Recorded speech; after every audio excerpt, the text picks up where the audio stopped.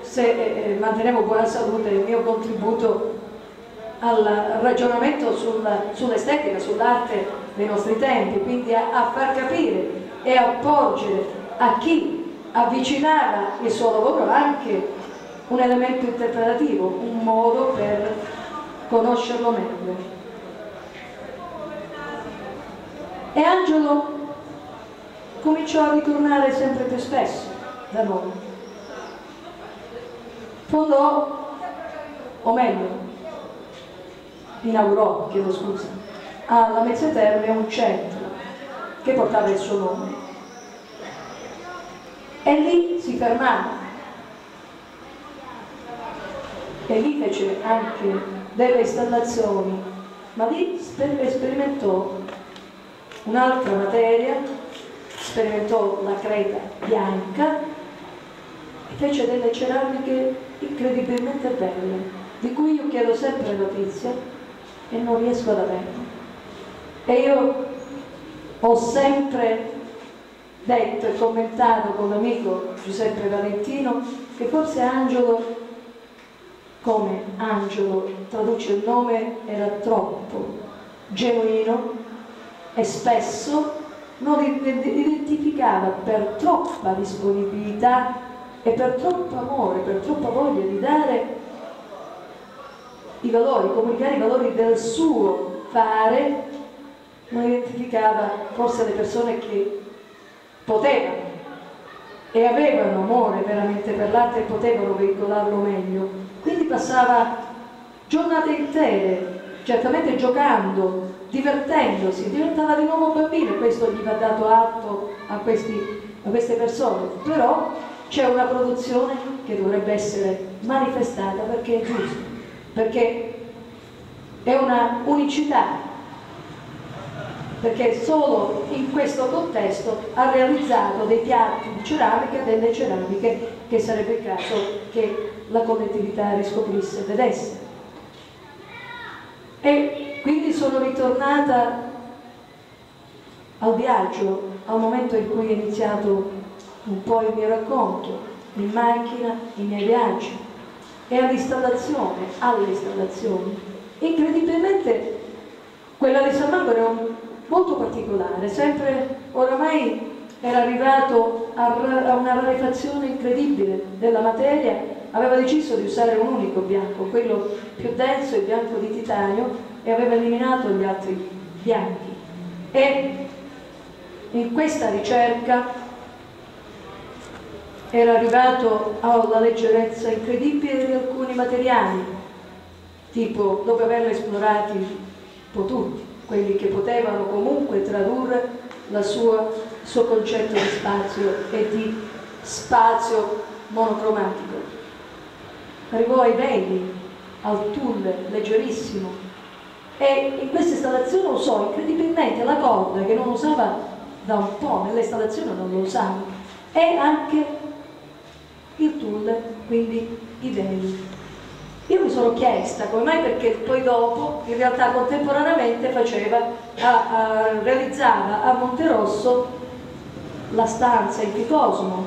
Evidentemente in quell'occasione ha voluto dare, visto che comunque aveva portato un po' una serie di lavori che potevano permettere un percorso di lettura delle sue opere, forse inconsapevolmente o consapevolmente, non lo so, non ebbi la lucidità o forse la prontezza di chiederlo, anche perché forse troppe erano curiosità, le impellenze, e qualcuna non è stata mai soddisfatta.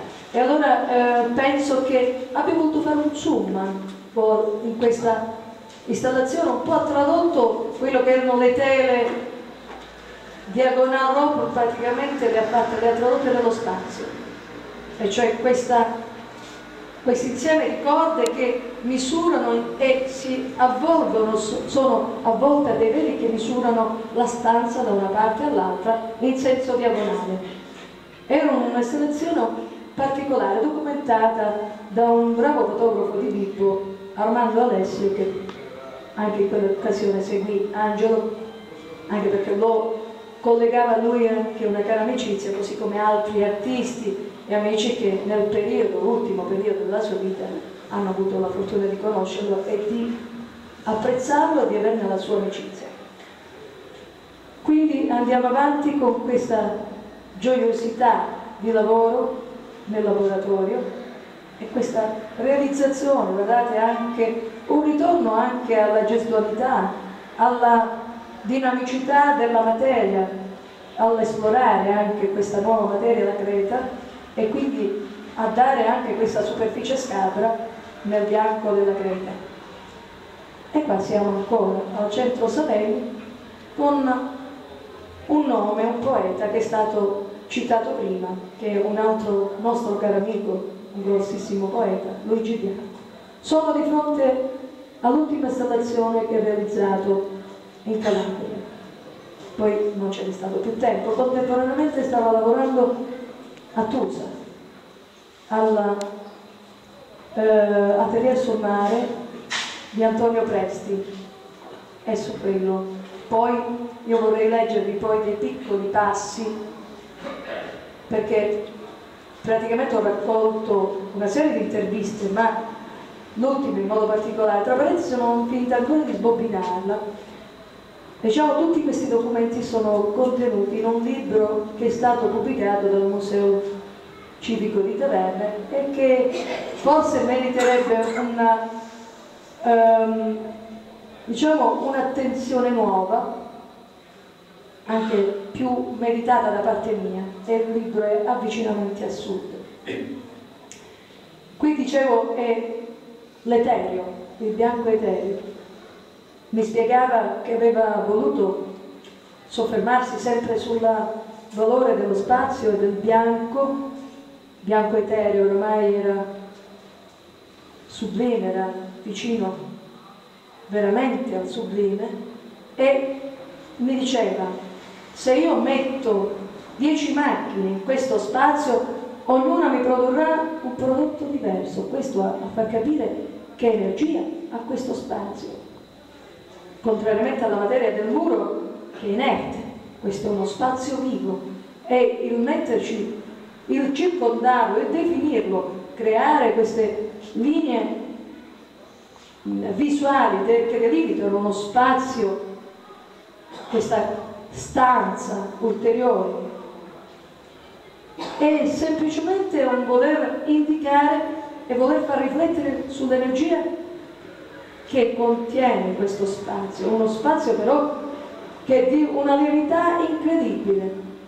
Basta sollevare il velo per aprirlo. Quindi è un concetto complesso che solo una conoscenza più approfondita, ovviamente, dell'opera di Angelo può portare a capire. Qua ovviamente sono andata un po' sulla gioia, sull'orgoglio di Celsa, presente a molte sue performance e inaugurazione. Celsa veramente era legata da un profondo affetto a questo fratello.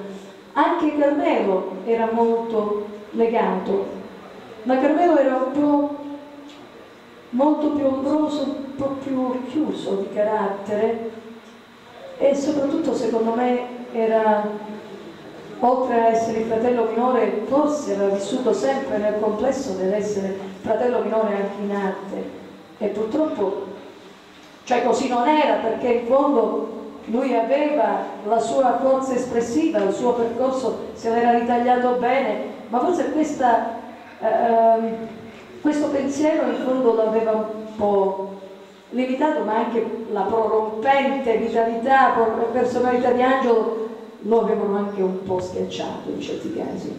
Io mi ricordo durante la mostra a Taverna, nel più ampio cerchio, chiedo scusa, nella mostra dedicata ai due fratelli, nel più ampio cerchio era stata prima, perché scusate un attimo, e siccome tutti erano intorno ad Angelo, e allora io, stimolata anche sempre dal sensibile Giuseppe, mi avvicinai proprio a Carmelo e gli chiesi di firmarmi il manifesto, la serigrafia che riguardava il suo lavoro. lui quasi, non lo so, emozionato, prese questo manifesto e si allontanò in fondo al portico. Io aspettai per un pezzo, rispettai, setti a debita distanza, rispettai questa discrezione, poi mi riportò questo manifesto e aveva scritto molto semplicemente con stima a Teodolinda Coltellano, lo mantengo, e questo fa capire, voglio dire, la grande riservatezza e timidezza anche di Carmelo. Ma la grande generosità di Angelo fu quella che lo portò però a taverna.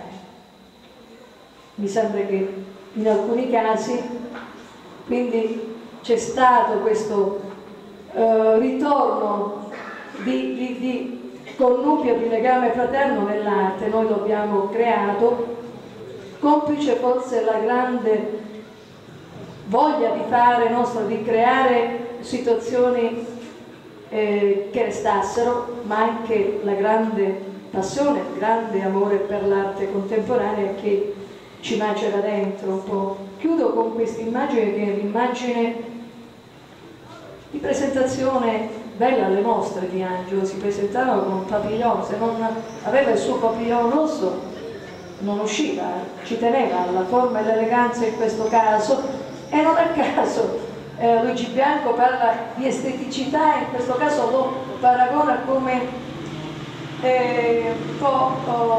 lo contrappone a Scarpitta, suo amico comunque, che un po' era la negazione, l'anti-esteticità.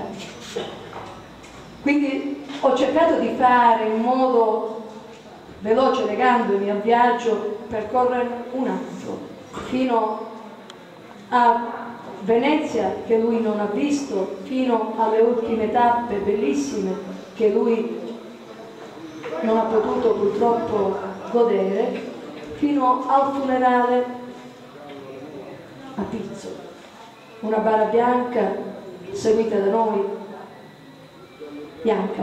La bara bianca in genere è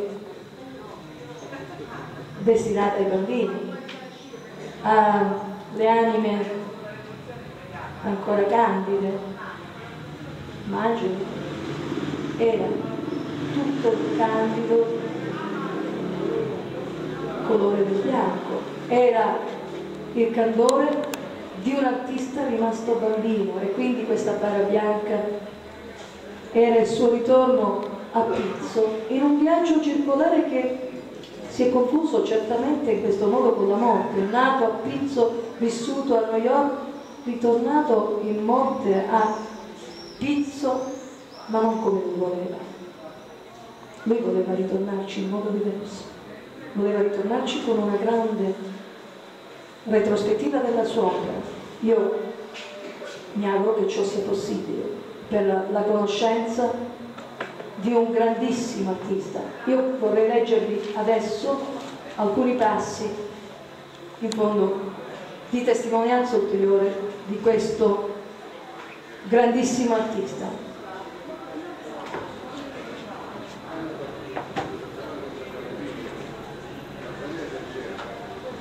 Intanto nella premessa lo cito: nel mio viaggio non è facile leggere e leggere al microfono. Nel mio viaggio, contrappuntato da sollecitazione a dire e a raccontare, affiora e dilata la voce tenera e dolce di un canto profondo. Tra le lievi vibrazioni di bianco si espande la presenza forte e discreta di Angelo A.SAVELLI. La sua opera, libero fluire d'energia creativa, ora è cielo sospeso ai margini della nostalgia, tiepido e sommesso vento